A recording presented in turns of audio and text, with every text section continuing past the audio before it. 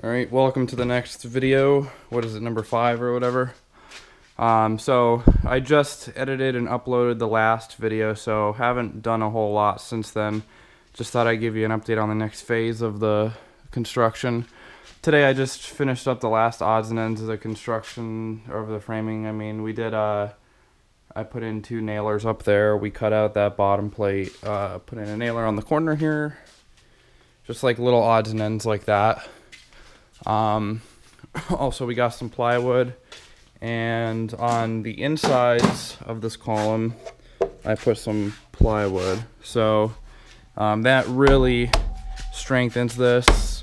You can have like a football player run into this thing and it's not moving at all. So especially when that's all drywalled, that'll be a real solid column there. So if somebody were to bump into it or whatever, you're not going to have hopefully any drywall cracking or anything like that from it moving. Literally the last thing we need to do is just shoot a nail down into the concrete there. I just haven't done that yet, and it's just temporarily attached up there. I want to make sure it's in the right spot. And then with the bar, we did, well, it's all shimmed up now. My dad finished shimming that. I started it, and then I got frustrated, so he finished, and it's all level now, both this way and long ways. There's 2x6 blocking in the back because, well, I'll explain the counter in a second. And then we did plywood on the outside of it, and it's gonna, from the edge, there's gonna be drywall, of course, on the front of this, and then from that it's gonna come over like 12 inches, so it'll be pretty wide. And then, but to support the overhang, there's gonna be brackets, and we have the same thing. Like, you got like a decorative thing they sell, and so the weight is going to be pushing down like this, which is going to be pushing the force this way. So that'll push right into those blocks, and that's what'll strengthen that, because it's going to be heavy if we do granite. And we have the same exact thing upstairs on our island, just a little bracket thing. It looks nice. So that's the bars done. So that's it. That's all I've done. Yesterday or 2 days ago, we had the plumber and electrician came out, and he basically, or they looked at all this, and we have all the boxes. We have to put them in place, and then he's going to give us a quote. We're not concerned about heating the space, because even in the winter, before we put any of this rigid insulation up, when it was just a bare basement, it doesn't even get cold down here. So it's never, especially with insulation and all that, it's not going to get cold. But what we mainly want is air conditioning, because, again, it doesn't get hot either, but say you have 20 people down here, you got the TV going and people playing pool, moving around, and a lot of body heat and all in this enclosed area. It's going to get warm, so it'd be nice to have some AC kick-ons. I want to drywall all of these walls that are open to the unfinished area, just on the back side, so that it's easier for us to hang the insulation. So this wall, the back side of the bathroom, inside here, all that, get it drywalled, and then whenever we insulate it, it won't be this open bay. You could just press the insulation up against the drywall, and then that'll also allow us to kind of organize back in here. So, alright, so we're still waiting on the electrician to come out and wire everything, but in the meantime, we bought some drywall, got just 12 sheets. I started over here. Battery's about to die, so I need to be quick.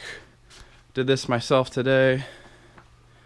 It's really dark because they covered up the lights, but did this whole wall, part of this. I'm doing the bottoms first because the top's weird. And then to finish the bathroom, then I'll do this probably tomorrow. But we also, I can't get over there right now, but installed the backup sump pump. So I'll show you that later, but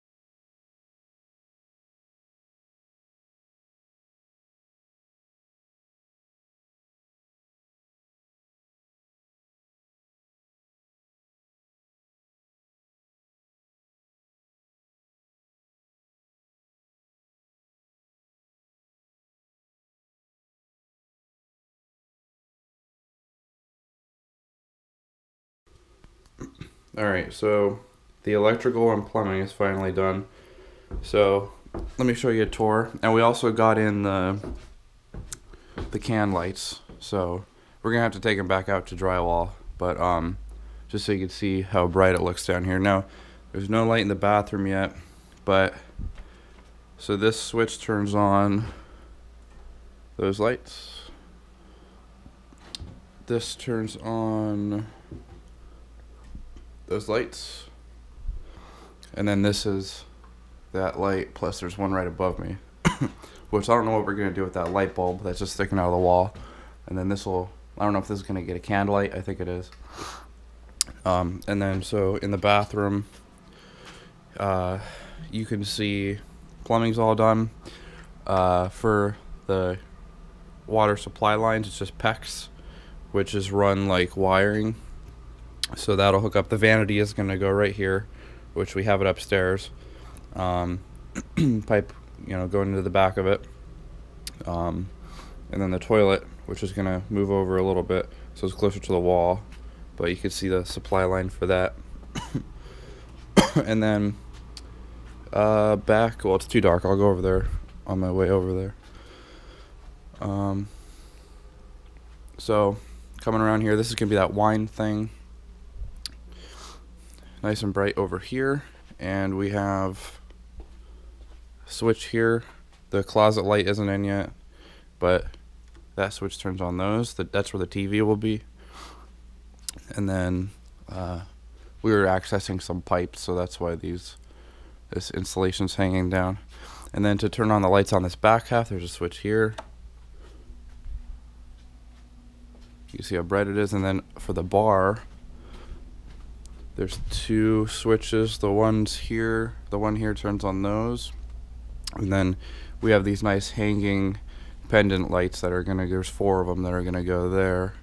But we don't have them in yet. And then let me show you the plumbing over here. Oh, and then these are the corbel things that are gonna go right here to hold up the bar. And then for the finished surface on the bar, we got wainscoting, which is upstairs. I need to finish installing nail guards today before I start insulating. But yeah, so here's the pump for the bar. There's another one over there, but drain line goes up behind the wall and then hooks into our sewer, and then you can see PEX lines coming down. And then this is his vent that he ran out. So this is the pool table area, and then going into the storage area. We need to add another light down here underneath the steps, but this is the breaker box that he added. So this unit is just for the basement area. So I don't know if I showed you this yet, but I drywalled down here just in this back area, so it's easier for me to insulate on the other half. And then this is the area behind here, and then you can see where he added the new PEX lines, or whichever ones he added to. Oh, he actually added an extender, I think. I didn't really take a look at that yet. And then this is the pump on the back side for the toilet, gonna go straight through the wall. You can see he left a conduit for it there, so it goes up. This is the vent. I haven't even looked at how he did this yet. So yeah, it doesn't tie in here. That's from the kitchen. It ties in right there, I think. Yeah. So, and then he vented it. The vent goes all the way over and ties into the other vent. So so that's that. And then this is the backup pump we got. So if our regular pump ever fails, like in a storm, this pump actually works on water pressure.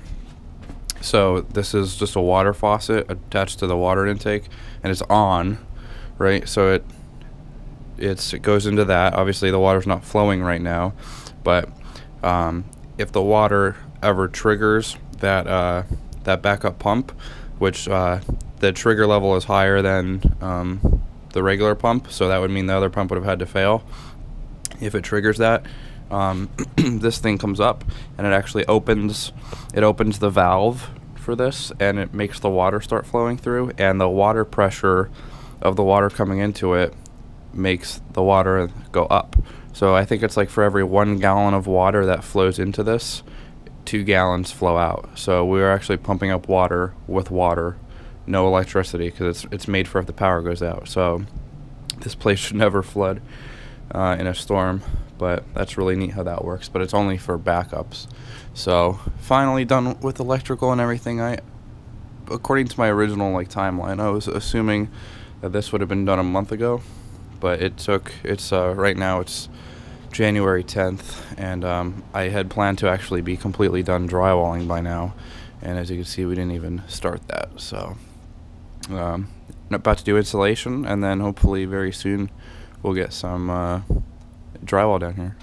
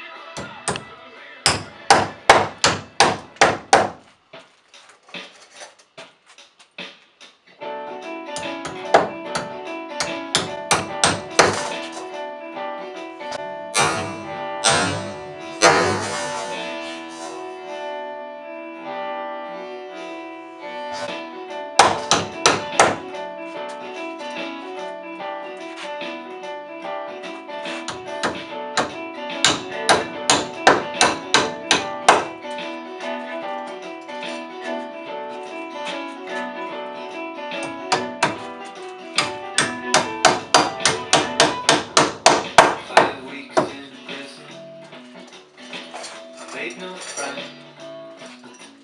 small time to be done by. I got a week to spend. I didn't pay much attention first time around.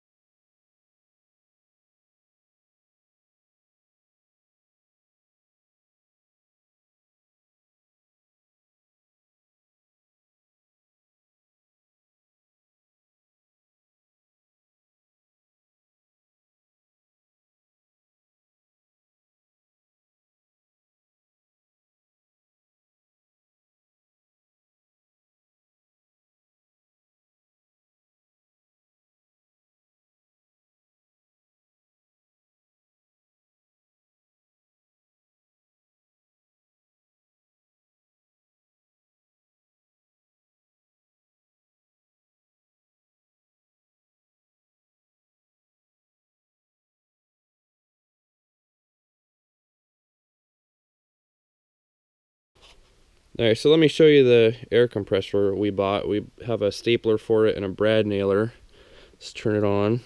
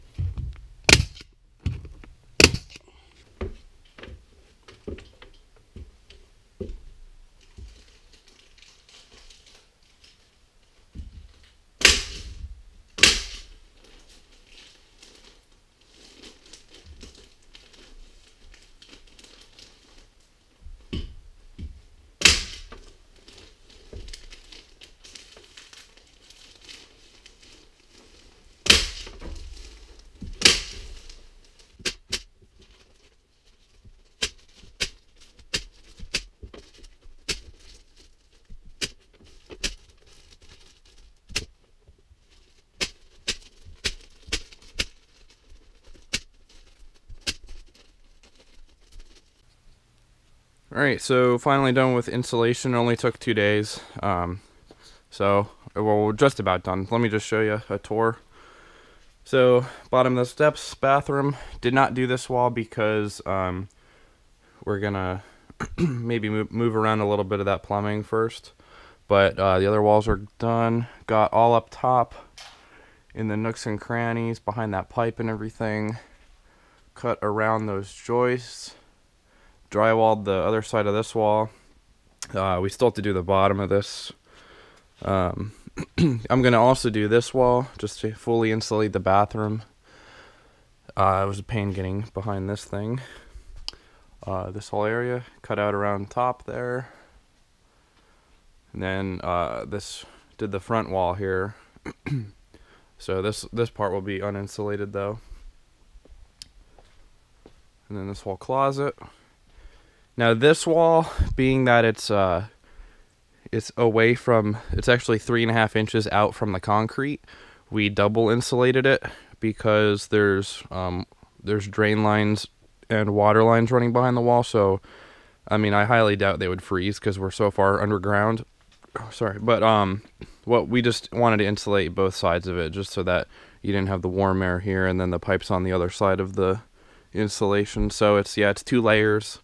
So 8 full inches of insulation the whole length of the wall. So that should be nice.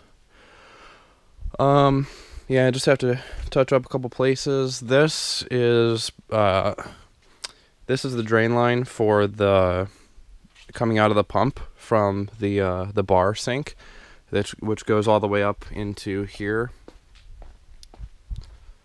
Comes down there, and then he tied it in there, and I also insulated up around that pipe too. But we're gonna we're gonna tie in this drain line into here and just have it end inside the wall, and then we're gonna drywall over it. But the reason for that is at some point in the future, depending on, like, we don't think we're gonna need heating and air conditioning down here really, but if we decide we want to add a unit, we're gonna put a wall unit here, and it would need to drain. So we'll just mark where on the wall the drain is, cut in, hook it up. So we won't have to tear a bunch of holes in the wall, just one little thing. So yeah, that little section still needs finished. Got the whole bar here, the pump there. Getting ready to, we're looking at trying to figure out how to support this back countertop, and we have a pretty good plan for how we're going to build that, but I want to drywall first. This whole wall is done, this whole area. I didn't do up top there because it's not necessary. On the other side of that drywall is just the steps, which is also insulated. So, but yeah, I got all up top in these areas, and then I put a little thing here to separate the unfinished area which is now completely separated since I drywalled that one wall. But yeah, so this is the other side of the bathroom pump. But I want to touch up the drywall up top there and you know, do that kind of stuff. And so the temporary lights that were like these lights that were down here already are still, they're still hanging up in the ceiling there, like in the original ceiling. So we're gonna take those down and move them to back in that area, and that'll be the light for the unfinished area. So but the can lights look really good down here. We just hooked them up just to kind of see what how bright it looks, how good it looks down here. And then, but I don't know how well you can see it, but there's a trim that goes around it. And you need to drywall first and then put that trim on. So we're going to have to take those out when we drywall. But yeah, all the outlet boxes are in and everything. So hopefully within the next 2 weeks, pick up drywall. We're not going to deliver it. I'm just going to pick it up myself, bring it down here. So I need to figure out exactly how much we need. And then, you know, I'd like to just start it on my own, but I need help getting it down here. And I need help hanging the ceiling, and then I can do the walls myself. But I just need to find time that me and my dad can go pick it up. We're both very busy with work and stuff, so I don't know when that's going to happen. But, or I guess I could just pay one of my friends to do it. But, so yeah, that's what we're looking at. And yeah, sorry this episode took so long. Most of it was just waiting for the electrician and plumber to finish. But and then yeah, you'll notice I didn't time lapse every part of the installation just because I didn't do all of it. My dad did some, and he didn't take a video or anything like that. So yeah, we'll wrap this up, and then hopefully soon you could see us drywalling. Okay, so I didn't realize this, but this bathroom, my dad put in a light bulb there. That'll have a different light fixture when we're done. But, so you can see what this looks like. Pretty nice. So, I think once this is finished, you know, trying to picture it in my head, should be pretty nice sized bathroom. It's 6x6. And then, we have the vanity upstairs, so we're going to get the vanity down here, see how it fits, you know, how it looks in comparison to where the toilet is and everything. And then you have all this extra space to put some kind of decoration or something. So yeah, it should be really nice. Nice, pretty high ceilings in here too, even though I had to lower them. But yeah, and then I also totally forgot to insulate some of these corners before I drywalled the other side. So no way to get insulation back in there. I did one of them. I remember to do one, but the rest I forgot. So we're just gonna get spray foam and just spray it in this void. So.